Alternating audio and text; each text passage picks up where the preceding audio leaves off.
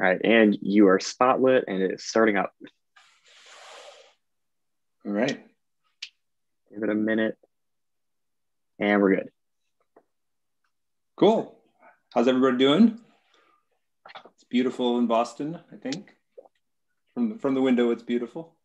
Okay, so we had a good week of learning about acrobats and cart poles and quad rotors and Faruda pendulums and all that, right? These are the canonical underactuated systems. And I wanted to give you a window into the way people did it, kind of before we had optimal control and RL and everything like that. Let me just walk you through it, but I want to spend today.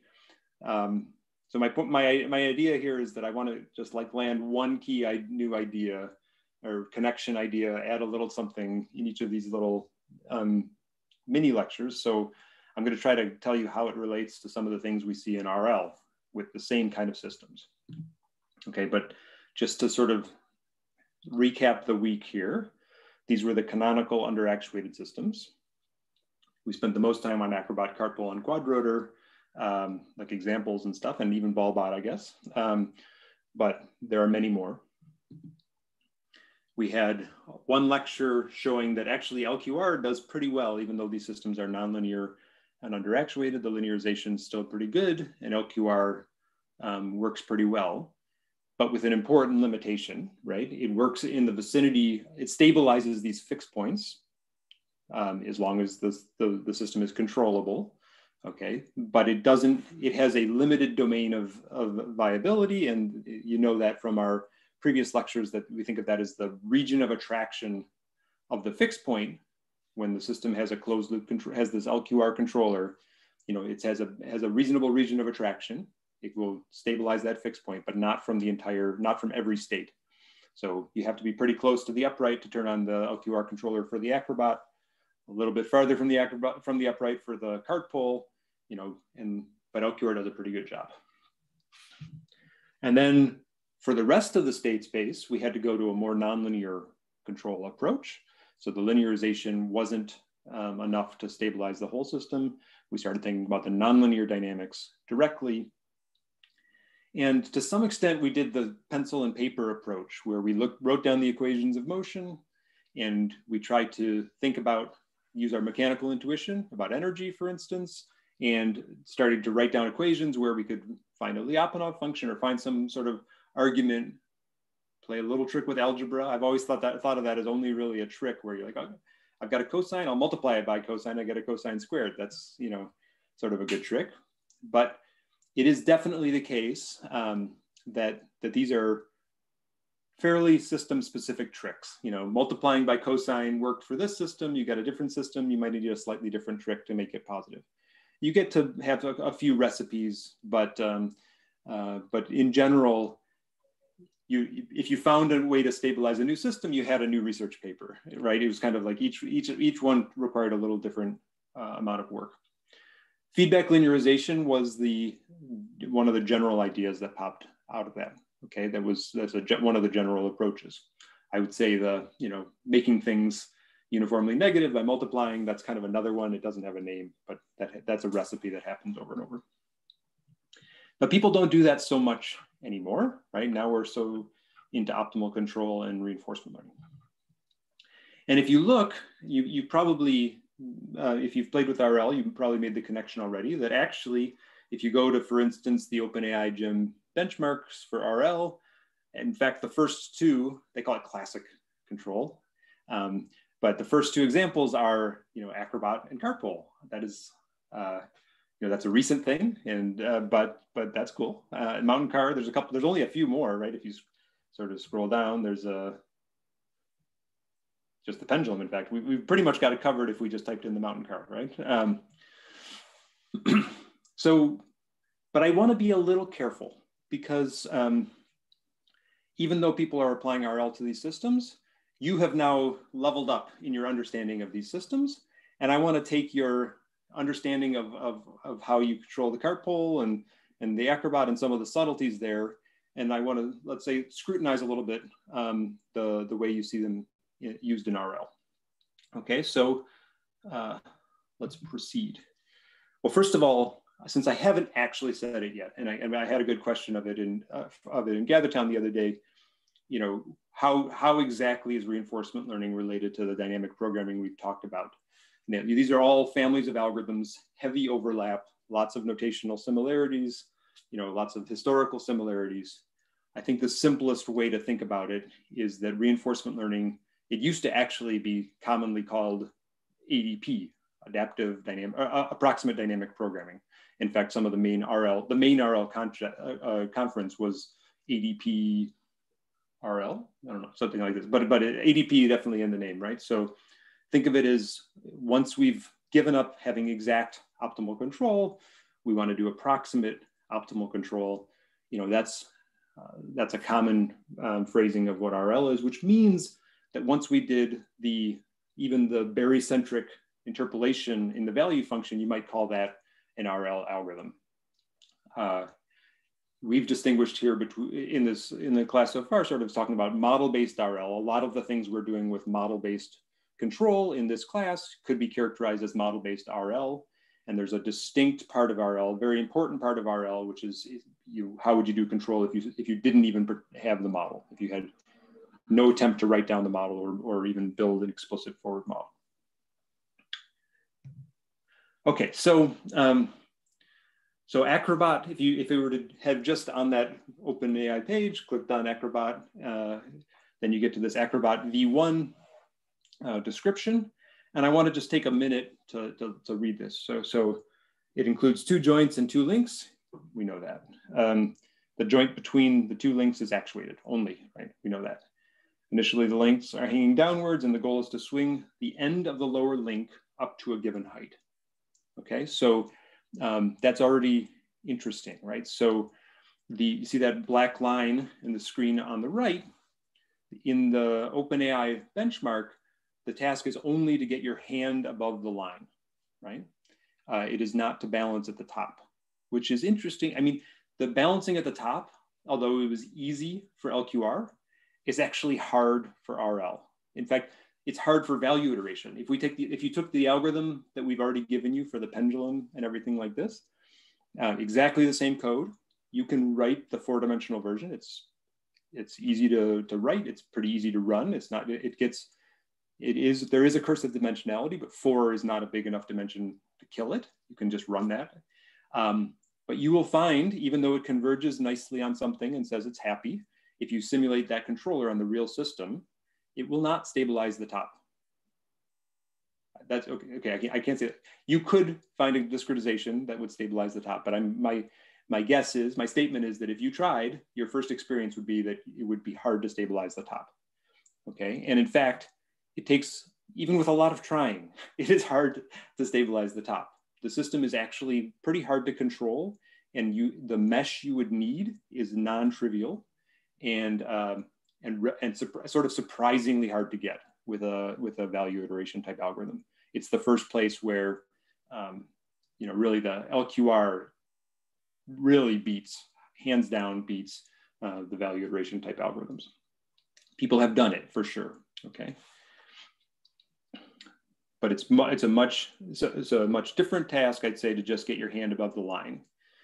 This is also a sparse reward task in the sense that you only get a goal once your hand is there. So a lot of waving around doesn't get you anything. I think we're going to look at the cost function again to be sure, which is hard. There's sort of it's a weird cost function. Okay, so and I want to think about it with you. So I put in, GitHub doesn't allow iframing, but I copied the relevant part of that code into this window for you.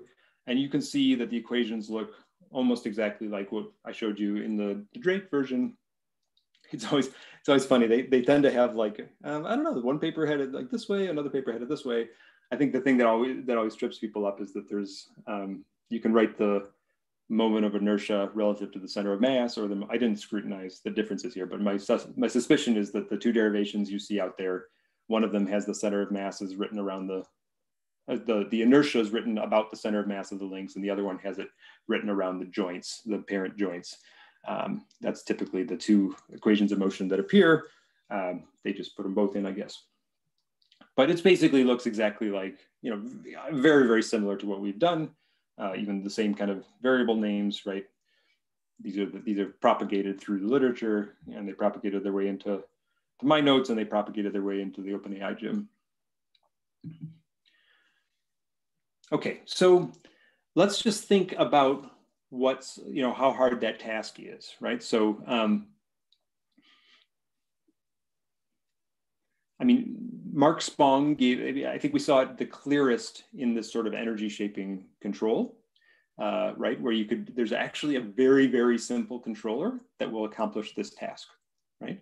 All you have to do is basically look at the velocity of your links and decide if, should I pump to the right or pump to the left? And basically there's one direction that will add energy into the system, and there's one direction that will remove energy to the system.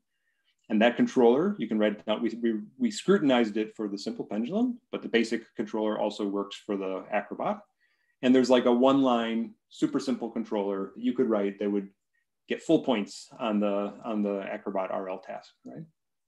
And it's, I think, surprisingly hard to get it from the RL. I mean, it's certainly possible. It's still one of the intro examples, but compared to the, you know, the number of characters it takes to write down the controller on a piece of paper, it's a, you know, throwing a deep neural network at it and trying is a pretty different approach, okay?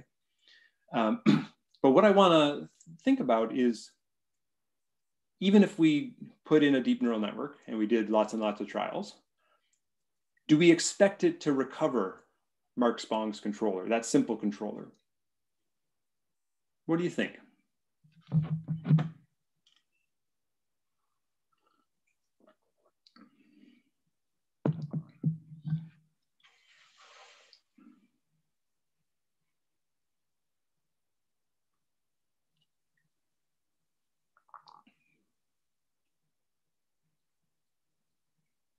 I made the point in the lecture too, but one of the magical things about Mark Spong's controller and that energy shaping controller is it does not depend on the mass. It does not depend on, you know, you know, on the friction in the joints, anything like this, right? It just is incredibly insensitive and robust controller in terms of the parameters. There's no reason why the RL algorithm would try to find such a robust controller. You're asking it in this setup to stabilize a particular Acrobat, right?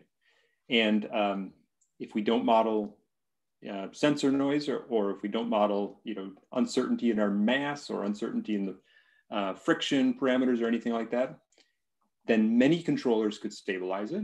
And some of them will be very sensitive to those parameters in a way that Mark Spong's controller wasn't, right?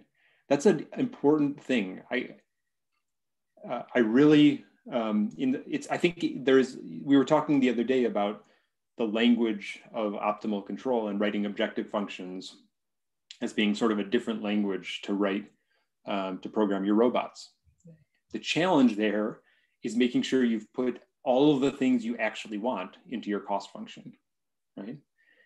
And if you don't explicitly say, I want it to be robust to all the parameters of the robot, then there's no reason it will give you that. There's just, we haven't asked for it. And it will find a solution that satisfies it, that doesn't require that. Whether Mark Spong was thinking about that when he wrote his controller, probably he was, right? But somehow it's a very different thing to say, well, I wrote a controller, it doesn't even use the mass, right? There's like no M in the equation I wrote down. Therefore, it is immune to the, you know, and I can prove that for all masses, it still goes down, right? Then it is incredibly robust to the mass parameter. Does that point land? Do you guys, you with me on that? Yeah. So there is an answer that you can in optimal control and reinforcement learning, right? You can explicitly ask for the system to be robust to certain parameters, and people do that. And so the most common, or the most visible way to do that is called domain randomization.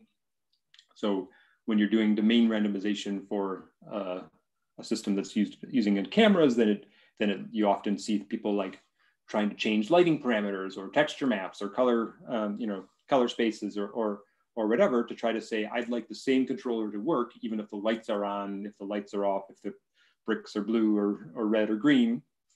And if you ask, if basically every time the reinforcement learning algorithm tries to run the system, it gets a different lighting condition, then in order to solve the problem, that is one way to ask it to then work for many different robots. So if you were to, in the Acrobat example, make the mass a random variable, and every time it ran, it picked a different mass, then it would have a better chance of coming up with the controller that is insensitive to mass.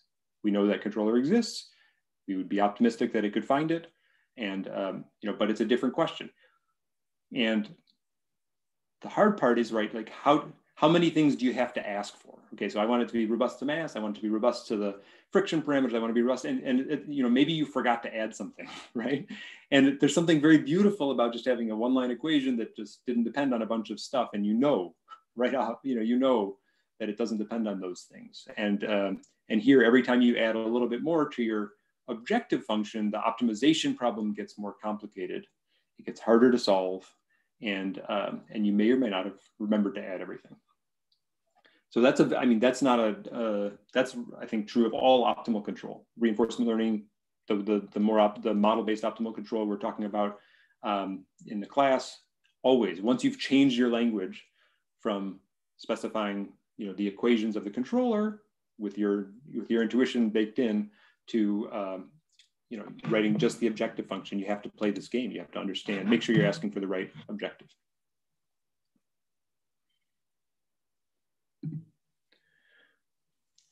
Okay, so let's see what they do for the cart pole. It's the cart pole is sort of example 2, and here it's actually the opposite, right? So it's rather than doing the swing up only, this is doing sort of the balancing only.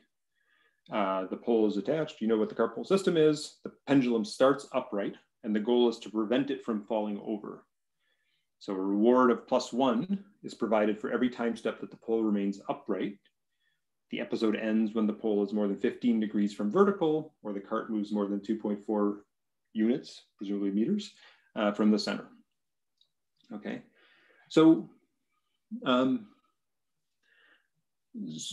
think one of the great things about RL is that you can write down arbitrary cost functions and try to optimize against it. But in my view, that's a very sloppy cost function. like if you're thinking hard about the balancing control task or whatever, that is just a weird, underspecified control function, right? And I think we should think about that a little bit together. So why do I say that's, well, first of all, let me just say that if you look at the cart pole code, again, it's very, very simple. It's typed in the same equations that we have in the notes, right? There's again a note about there was an error introduced in Barto or whatever. So, but it's pretty much exactly like what we've been working with. But what I want to sort of think with you about is that a reasonable cost function, right? It's a kind of a weird one. Hopefully this is good and working. Okay, so let's even think about what that would look like for the double integrator, where I can draw it on the screen here, right? So imagine I have my double integrator, Q and Q dot. And now I have some region of badness that happens here. This is like my Q max and Q min. My goal is to start in the middle and not ever leave into these. These are I stop getting a reward if I go over into those regions, right? And we know that in the double integrator, we know that there was this minimum time, if the controls are saturated at ±1, which they are in this case. In fact, they're discrete in this case. It's only -1, 0, or +1 in the OpenAI gym environment. Then certainly there's an important curve, which is sort of, let me change colors here. There's an important curve up here which is the curve that if I'm up here and I say u equals +1, then if I start in this state, this is sort of clearly the best I can do in those states, is to hit the brakes as much as possible and try not to leave that region, right? If I'm in here, if I'm on the blue line, then I'll be successful. I can come to rest before I leave the region of where I'll stop getting reward, right? Similarly down here, there's a curve where if I go, I'm sorry, this one's probably u equals -1. And this is u equals +1, depending on, yeah, I think. Right, so that's clearly the right thing to do over here. And since it's gonna give me a +1 reward until the moment that I leave, then it's completely clear that what I should do here is hit the brakes as much as possible. I'll spend as much time as possible before I leave into that red area, right? The question is, what should I do when I'm in here? Why is that What's the optimal controller while you're in there?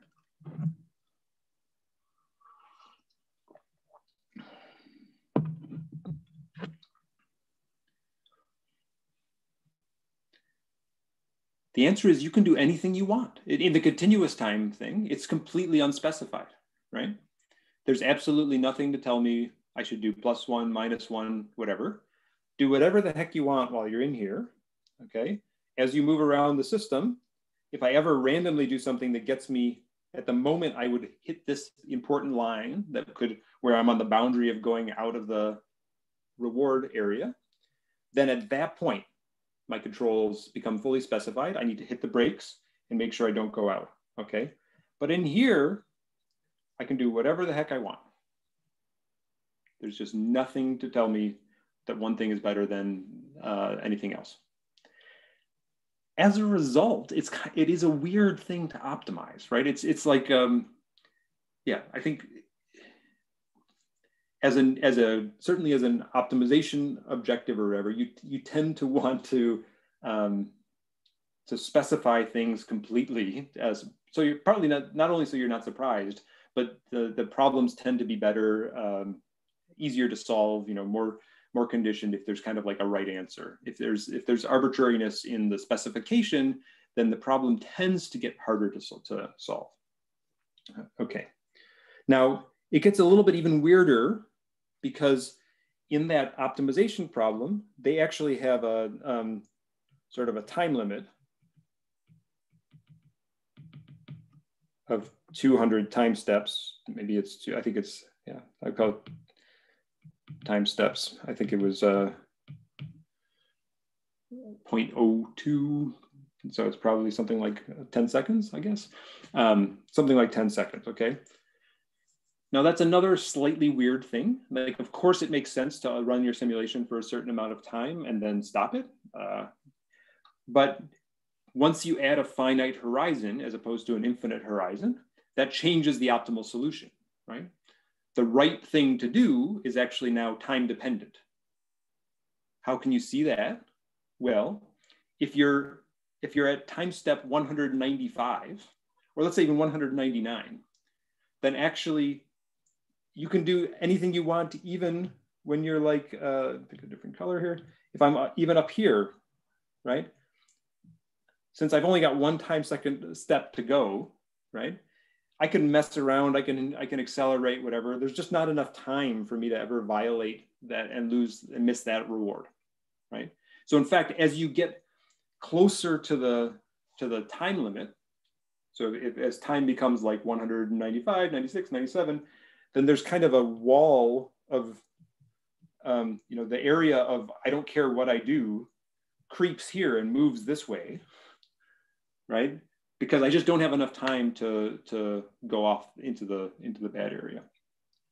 And in general, when you have any finite horizon task, then the optimal strategy is time dependent. So to fit a controller that is time invariant to a cost function that is time dependent is, again, just a little weird, right? So it's certainly you can search under the class of time invariant policies for the best policy that solves the finite horizon problem, but we just know that the optimal solution is different than that. Okay, so I think a more elegant one, but a more numeric, is mathematically more elegant, but maybe computationally more less convenient, would be to have a discounted factor or something like that, or to try to solve the infinite horizon problem. Similarly, the other thing that happens in both of those optimizations, the acrobat and the cartpool, the actions are limited to only -1, 0, and +1, not anything between. It's not that they're railed at -1 and +1. They are discretely just, there's 3 choices for your action at every time step. And that's done, I think, so we know that bang control, that kind of gives you bang control, right? We know that that is optimal in some cases, but actually, I mentioned it in the lecture, but it's actually very bad for, like, this is good for an optimization algorithm because you can just check all those 3 actions and see what you get and pick the best one. It's very bad for a robot because motors don't actually go from full on to full off in a single time step. So that's always an abstraction. And in particular, it's very hard to stabilize, let's say, the acrobat at the top without having some continuous control there. That's you're always banging back and forth. Whatever your time discretization is, it's going to be too big, and you're going to have chatter and grossness there. So, this is something that I think there's a tension between the optimization algorithms and robots, for sure. And I think some of the baselines that we see in reinforcement learning today, they look like they're solving what I would consider to be robot tasks, but there's some assumptions made there that make it just kind of not. I think it's unfair to say that they are solving the real robot problem. And then there are also tensions between what our algorithms work well for, our algorithms and optimal control algorithms and handwritten algorithms all have different things that they are their favorites. I think in many cases, some of the benchmarks that get put out there tend to be the benchmarks that make the algorithms perform well, and not the ones that are destined to be sort of like most faithful to the real robot or anything like that.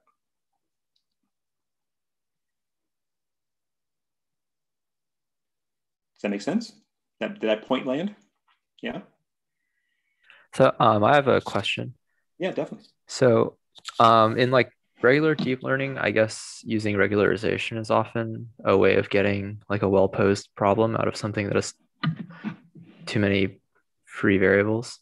So like here, I guess if you added a small reward for being at 0, u equals 0, you would, I think this like solves at least the time limit issue. Awesome question. Right. So like in general, it seems like regularization might be like a way to address some of these. Yeah, I love it. So that regularization, if you're trying to regularize your policy outputs, then choosing an objective that looks more like u squared, as opposed to having no cost on u, or I think which is what's happening here, or the I think the 2 ones we've looked at most, like the minimum time, there's no cost on u, but there's limits, and there's the quadratic. So I would say, yes, the quadratic cost on u feels a lot like regularization, like an L2 regularization in a supervised learning case. And I think it does take away the ambiguity. If there's nothing else required for the task, then you should command 0. So that would say anything inside there, you would command 0. You let the system behave however it would behave passively. And then when you hit the wall, not the actual wall, but this region of inevitable, I must take action. As soon as you hit there, then your policy would be to take the maximum action. Super good point.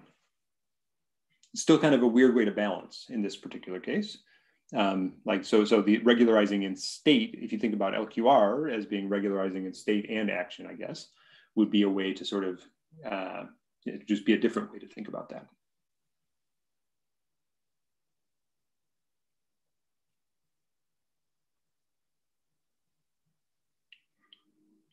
What else? I guess sort of following up on that. So it seems like one of the differences, especially in the first case that you were indicating with that domain randomization is trying to solve, is like, would it be accurate to say that something that's desirable about the handwritten solution feels like the fact that it's very, like in the case where what I'm thinking about is designing a symbolic controller, there is this like meta, what feels like some sort of meta objective function, which is on the like description length of the controller. And it seems like there are certain approaches that people do take in implicit representations like neural networks to try and achieve that as well. Like there's the kind of regularization we just described on the torque, but there's also like people will regularize the weights of the network, or like try to disentangle things and then crush them in other ways. Like, do you see that as essentially approximating what is made more explicit, and that being a way to get around this? Because it feels like, right, domain randomization is this sort of like external way of controlling that, which seems very expensive to search over. But it feels like maybe there's a more model-based, I mean, like, it feels like in neural networks themselves, people who study those are trying to, or like remove the weights, drop out all these things. Like, do you see that as just approximating? I think it's awesome. Yes. So I would even say bigger. So taking that to an extreme, I think there is an open, big problem of how do you find a simple controller out of a deep learning kind of framework. And I think one approach is to regularize your weights, right? I mean, I think what you'd really want there is something like an L1 regularization if you want sparsification. People often will just put, well, they might not even regularize their weights, but they will train a network. They'll look for the weights that happen to be 0. You'll set them to 0, and then you'll fine tune. That's another really important, and you can get big sparsification compression in that way. I think the open question is, can you get, how far does that get you? Can you get it down? We've been trying actually in my group to see if you can push that all the way down to have networks that are controllers that are simple enough to be verified. That's one sort of level of achievement, is if you can make a controller that is now amenable to closed loop verification, and sparsification is a way to that. Yeah, I liked your statement that maybe Mark Spong was optimizing description length of his algorithm. I think he probably, there was also something about like what made the algebra work, and you know, what happened to work with energy functions, and you know, things like that, right? It was more than description length, but I think you're right on. I guess my point is that it's been happening all along in very subtle ways, and when we switch to optimization, we have to appreciate all those things that were happening the whole time. The way people build robots, like Mark Rabert, we're going to talk about Rabert's hopping robots, and even the way Spot is built today, for instance. The legs on Spot are incredibly light. And almost all of the dynamics of that legged robot, Spot is the quadruped from Boston Dynamics, sorry for talking in code, but the dynamics of the leg are incredibly light, okay? And that makes a lot of controllers very simple because they don't have to worry about the inertial effects of swinging the leg too fast, okay? That's just another way that engineers have somehow baked in simplicity into the controller, right? If you were to optimize the topology and mass parameters of your robot in optimization, I don't know exactly what you'd have to ask for to get that out, but it's clearly a good idea. So I think it really does speak to the limitations of the way or the challenges ahead of if we really are only going to program things to be reward functions and objective functions. You know, be careful what you might get what you ask for.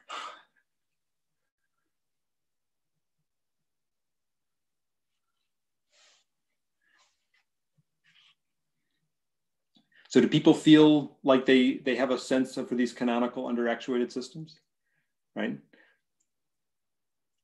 So I'm going to make sure I put this up just in case anybody slips out. But I'd love to hear your feedback from this week. But so where we're going next is, so someone asked on Piazza about Lyapunov functions. Awesome, I love that question. We're going to spend next week. We lose next Monday. It's a holiday, student holiday, so we don't have lecture Tuesday because Monday is a holiday or whatever. But next Thursday, we'll start on understanding how to prove stability of some of these things. We saw a glimpse of it in the way that we derive the controllers for the Acrobat and the Cartpole. But to make that a more general algorithmic approach, we're going to talk about what it means to prove stability in the general case and how to use algorithms to do that, to prove stability, correctness, you name it.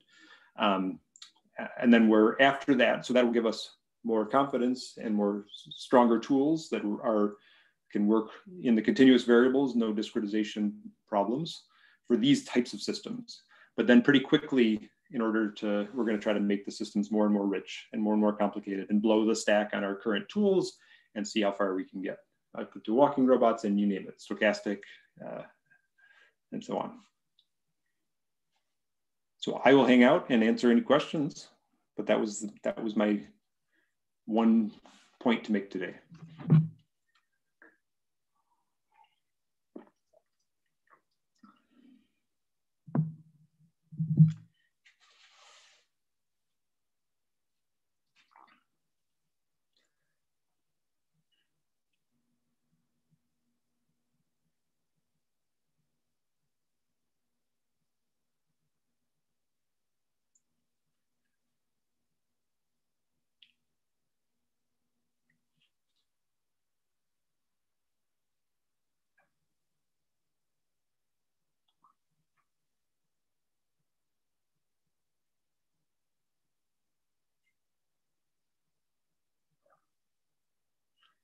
Must be Thursday. People are tired.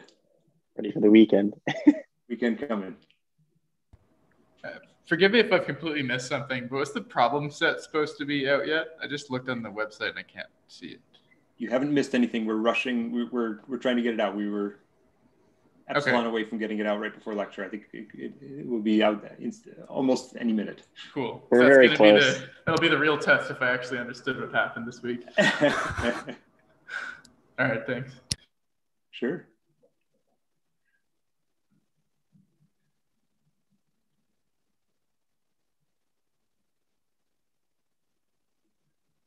I had a question, but I can't remember what it was now. It was very early on. You should have asked right away. I know. I waited because I was going to see if anybody else was going to ask stuff about it, but I don't remember what it was now.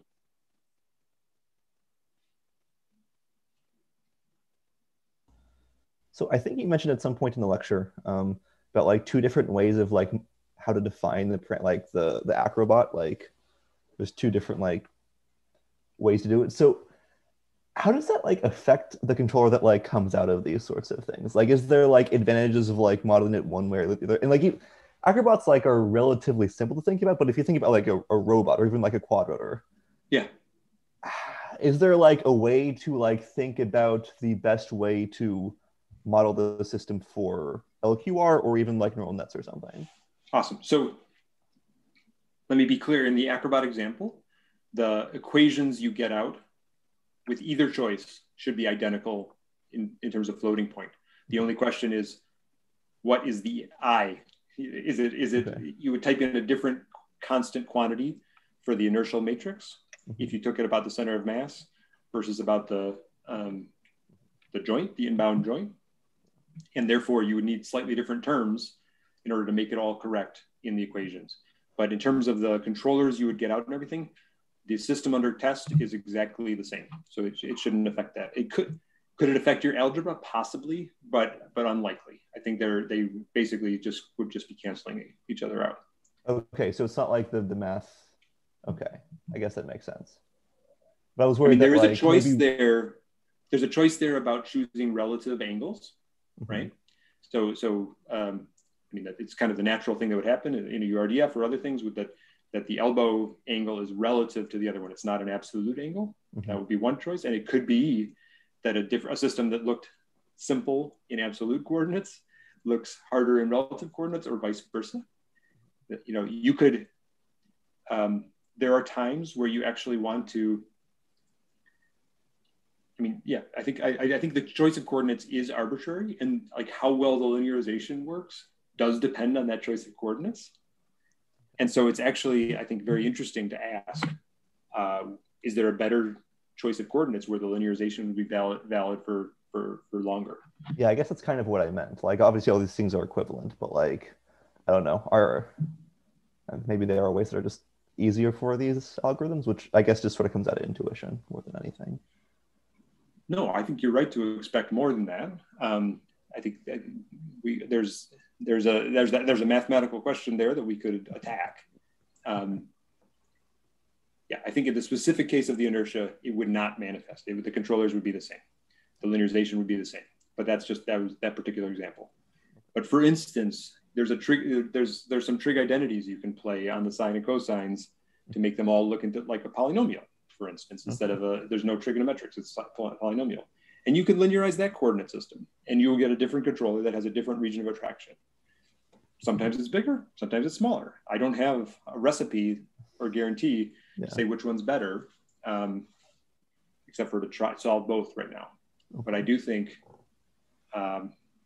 in fact, there's even, I mentioned before, there's a limit where every system, if you increase the dimensionality, every system can eventually be written as a linear system in higher dimensions.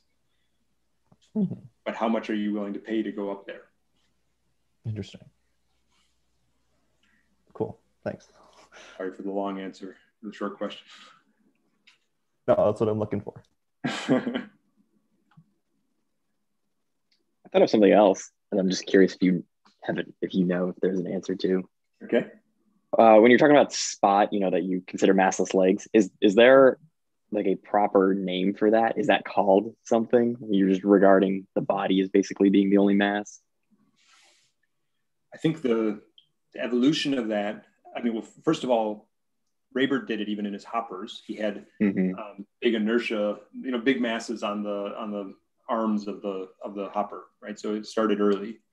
I think I would connect it to the idea of centroidal models, right? The fact that people use center of mass type models to do the control, whatever. And if you start thinking about what would it make to, slip the spring-loaded inverted pendulum or whatever, to make those mathematical models more like what the real robot looks like, and you end up with massless legs, right? Yeah, okay. So if I were to, I think centroidal dynamics is kind of the probably best buzzword for that general law. Yeah, but it falls under that umbrella. Yeah. Okay. Yeah, I was just wondering, because when you said that, it made me think of, I don't know, for, the cheetahs, we call it just the potato model.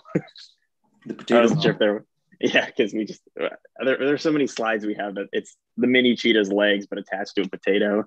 Yeah. No, I've actually heard that somewhere. I wonder if I heard it from Sangbei.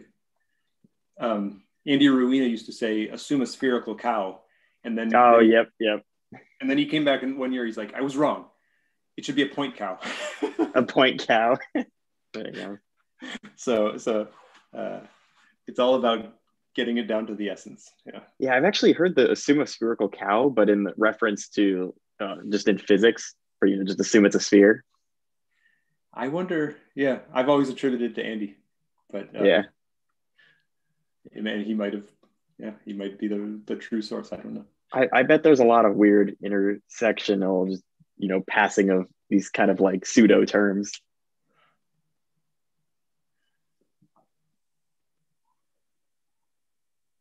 Cool. Well, it was a quiet day, but that's good. Yep. Thank you. Thank you. Yeah.